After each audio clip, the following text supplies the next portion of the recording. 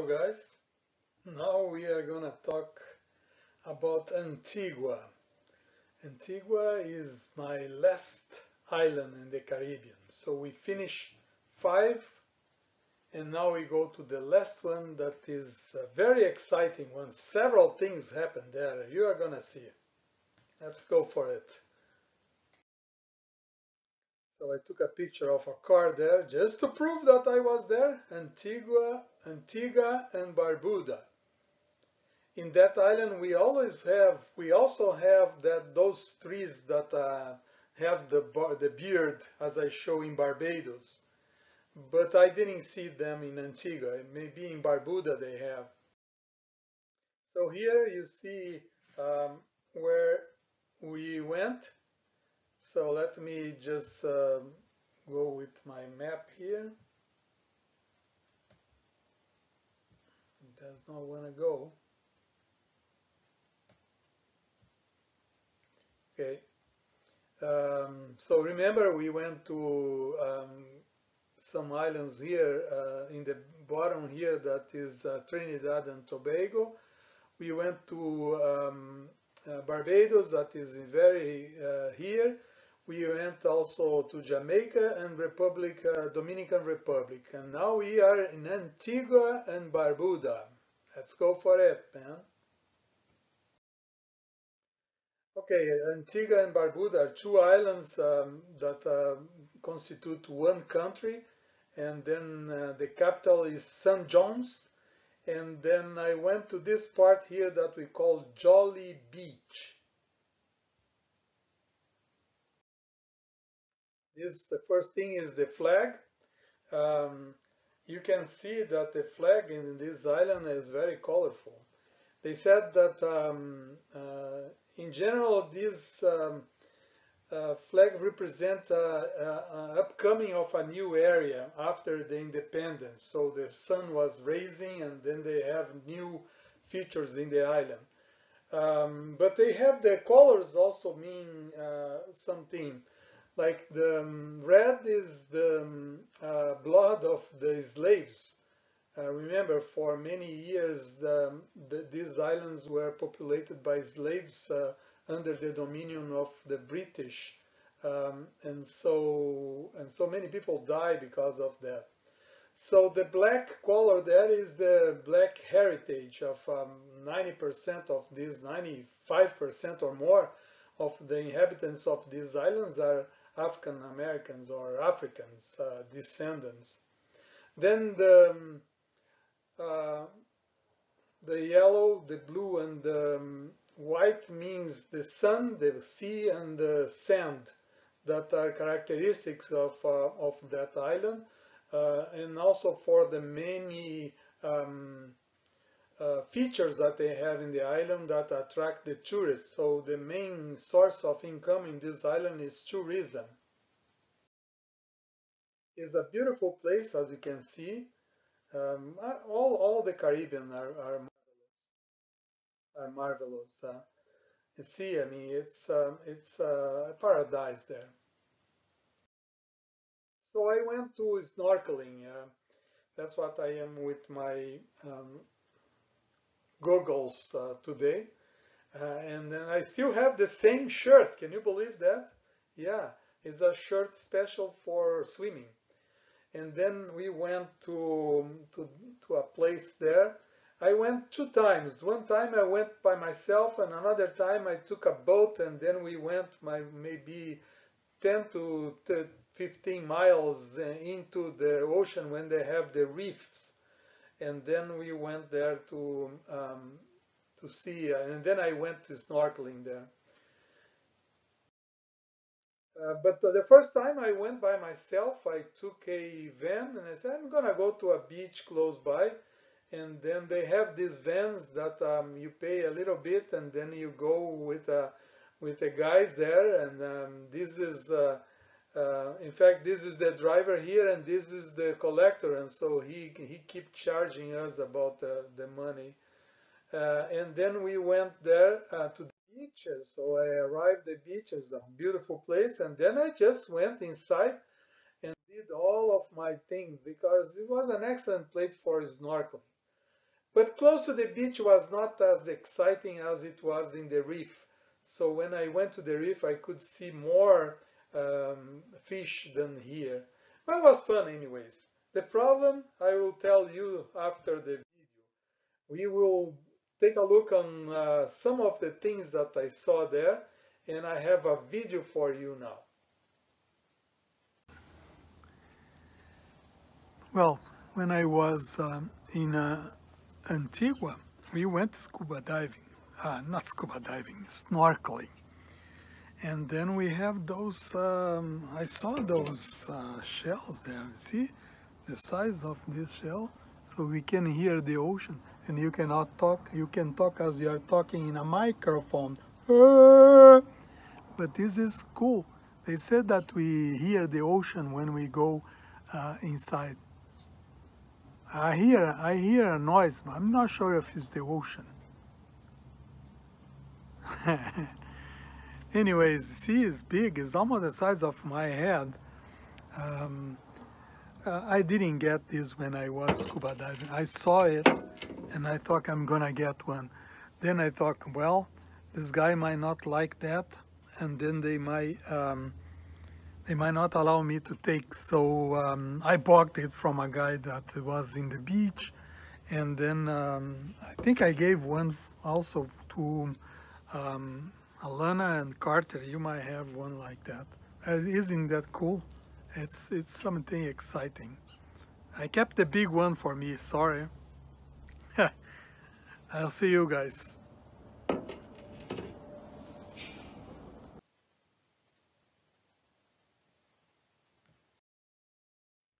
Well, after I finish my snorkeling on that beach, I have to go back and take the van back. But I was completely soaked, and then I felt that how can I go and sit beside a person there in the van? They would throw me out of the van. So I have to walk at least 1 mile and get a little drier.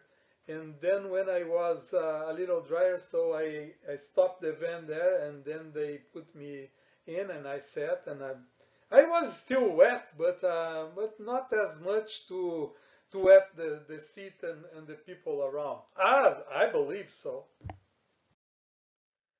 Then another day we went to see the ruins. So they have several forts that the British built. I mean, maybe 200 or 300 years ago. I mean, these ruins are from the 1700s or 1600s. So is they want to protect the island against the invasions, other invasions.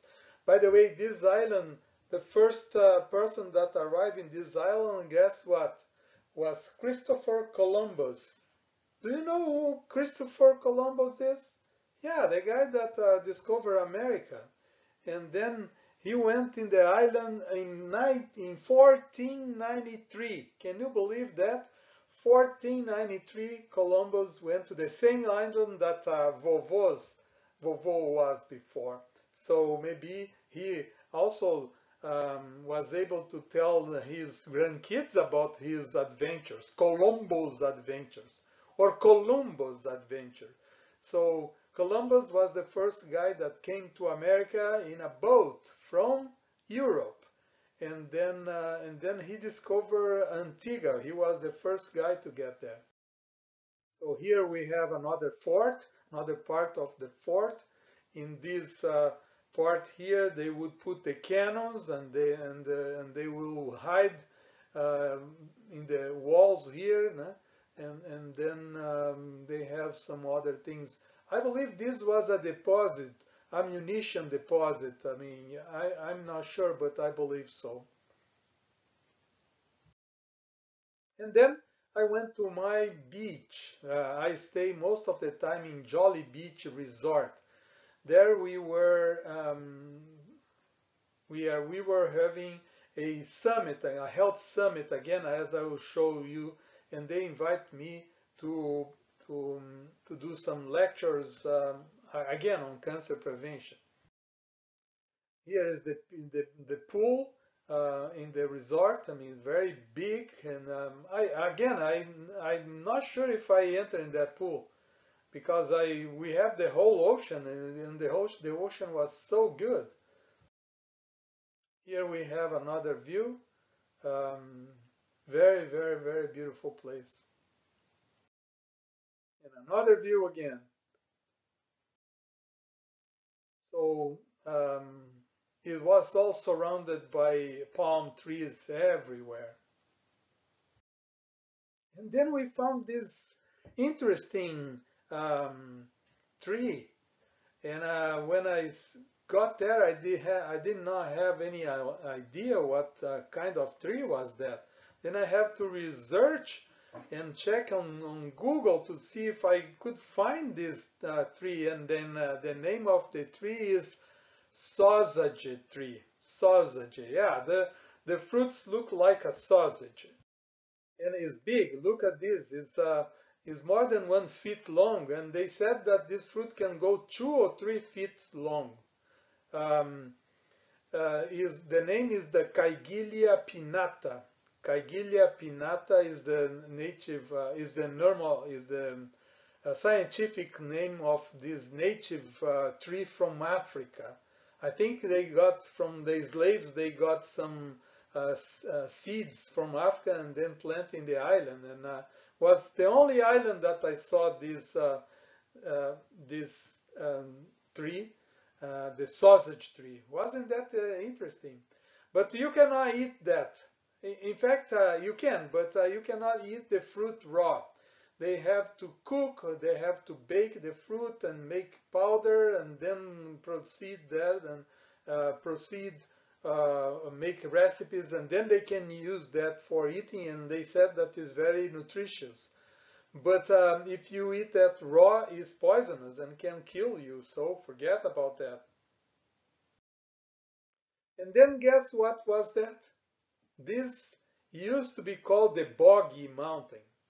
And then when President Obama was elected president in the United States, the president of the island, the Antigua country, decided to make an honor, an homage to Obama, and then he changed the name of this mountain, Boggy Mountain, and put Mount Obama. Can you believe that? We have there an American monument, Mount Obama. See, uh, just to check that I'm not lying. So in the top of this mountain, they have this monument in homage to Obama, one of the first African American to become president of the United States, and then one of the biggest nations in the world. So in the Caribbean, most of the presidents are African Americans, and they were happy when they saw Obama taking over the presidency in the United States. And then we have the beach again. I decide now to go kayaking. Yeah, so I love to go kayaking, and I still need to buy one kayak for myself. So one of these days I will do so. And then I'm gonna be kayaking all of those rivers here around. Well, we don't have many rivers, but maybe Big Bear or Lake Perry's or whatever. So I went. This is an aerial picture of the place that I was, and then I will show you my itinerary when I went kayaking. I went from here, and then okay, I went here, and then I went until the top here of the. There is some mountains, small mountains here, and there is some reefs and rocks, and then I went kayaking around there, and then I come back here. Was fun, was fun. Oh, here is having my mark here. I knew I had done that, but the computer was not going there. So that's what I did kayaking. After that, well, we have another video. I learned something from the Antiguans, And I need to show you that. I mean, it's very funny.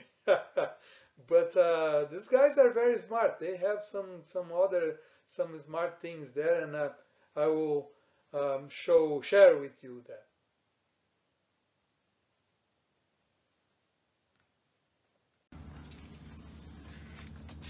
Another thing I learned in Antigua was these guys there are crazy about Ziploc bags. And then you know what they do? They put a cell phone. Yeah, they put a cell phone inside of the Ziploc, and then they lock it very well, and then they put inside of the water. Yeah, they go in the ocean there, and they put inside of the water, and they take pictures and they videos, and then they take the phone out, and the phone is dry, and then they can use the phone again. Yeah, no problem. They can use the phone, and then the phone is working. Let's see. Hello? Hello? I think this didn't work. Hello, excuse me. Oh my goodness. Don't tell Vovo. Don't do that at home. He might not work with this Ziploc, dumb Ziploc. Anyways, bye-bye. What am I going to do with that now?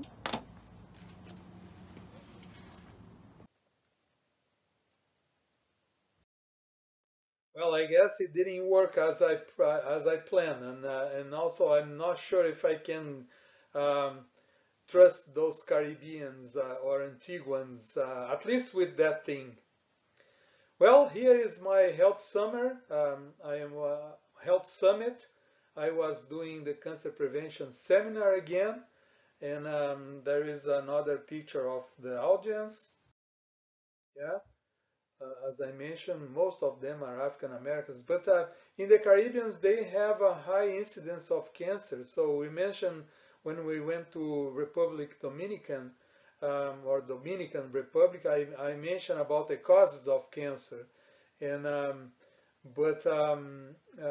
the reason that they invite me is that they have a lot of breast cancer, prostate cancer, stomach cancer, lung cancer. I mean, still many people smoke on those islands, and ovary cancer is also very common, and cervical cancer for women also is very common.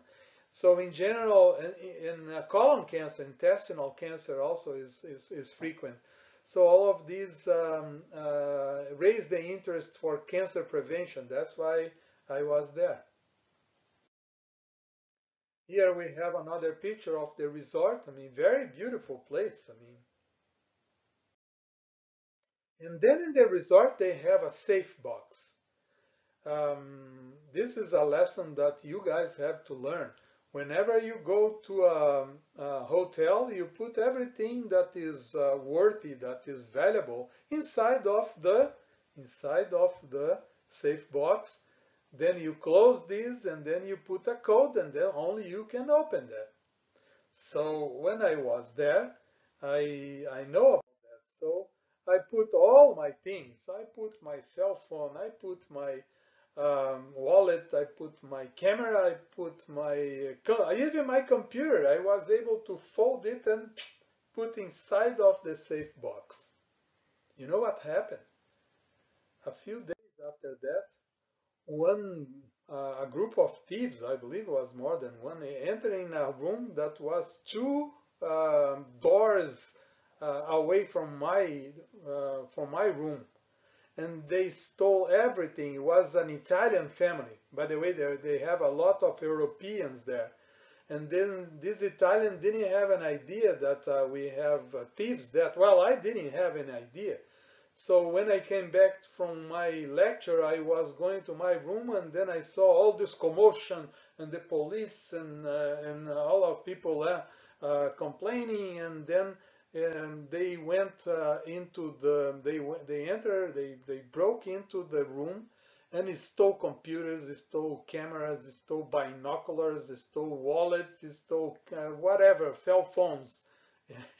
And these guys were very upset about that. But I learned the lesson. Well, I have learned the lesson before, because all my things were inside of my safe box. And then I have to be careful about these birds also. These blackbirds are very smart, and they are always in the cafeteria. What they are doing in the cafeteria, I'm gonna show you. We have parts of the cafeteria that are outside, that are open air cafeterias. So we can go inside, pick our food, and then go to this place and sit there and eat. However, if we leave our pizza there in our plate and then go and get a drink, when we come back, these guys here might get your pizza and might get your food, and sometimes they enter and they sit on your table and they two or three of them eating your food. So it's very messed up. So you have to be careful if you travel to those islands and you have these black birds there. They are very smart and very hungry too. Then on my last days there, I was invited to go to a Hispanic church. They figured out that I used to speak Spanish, or I speak Spanish, kind of speak Spanish. And then they invited me to give the lectures there, I mean, about cancer prevention or other lectures, and then I went there. Where I am, you can see there, I was there. And then I preach, and then I went there several nights to share with them. It was a good group, and we had a good time. However, they have these genipes or genepes in Spanish. And then I never ate this fruit. And the pastor that invited me, he said, I have these fruits in my house and I will give some. So he wants to make me happy and taste something from his own yard, and something that was tradition in native on this Caribbean island. And then he got these genepes fruits. They were very delicious, by the way. And then I got there, and then I started, oops, I'm gonna eat those, and I was crazy about that. My goodness, Pastor, why didn't you tell me before? I mean, those are delicious fruits. But what happened is that when I got to my room, I started getting pains on my stomach. What's going on? And I was feeling very bad. And then I started vomiting. Oh my goodness, what's going on with those fruits? And then I got high fever and I went only to sleep. And I think I slept for one whole day and one whole night. And this was the last day I have. Fortunately, I have finished my lectures. I just need to go to the church one more time. And I went to the church, but I'll tell you, I would preach at night and I will ask for a break and I would go outside and vomit. And then I would come back to the church, and then I sat on a stool, and then I continue preaching. And that was crazy. And that was probably, it's not just the fruit, but the fruits were, I mean, the water that they use in these islands are very contaminated, and probably the pastor has a pit. They got water from underground, and then they wash the fruits with this water that's contaminated. And I ate those fruits crazy, and I never do that. I never eat salads in those islands. I never eat anything that was uncooked because of that, because of afraid of get food poisoning. and at that time I got it, and I was very, very bad, and I have to take antibiotics. Fortunately, we have a team there that they helped me with that, and then I recovered. But it took me a few days. I was in the airport, and in the airport I was sleepy. I was down there. But we had fun. At the end, it was a beautiful place. It was a wonderful trip. I cannot complain. I almost died, but I cannot complain. So here is one of the pictures that I took. They have boats, kayaks, and snorkeling, place for snorkeling. Beautiful, beautiful nature. And that's the last slide. Bye bye, and I'll see you now with another adventure, Vovo's Adventures, that I'm gonna show. I'm gonna choose another country, no more in the Caribbean. Well, maybe I go to Cancun next. You know where Cancun is? Mexico. Maybe I'll show Cancun as the next Vovo's Adventures. Bye bye, guys. See you later.